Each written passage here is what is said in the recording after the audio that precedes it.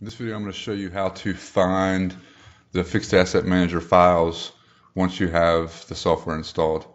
So here's Fixed Asset Manager. When you first install it, it's going to default to your C drive, and there most likely is not going to be any files whatsoever.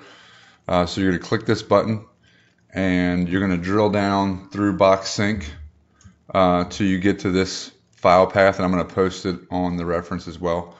But then you just click on the folder,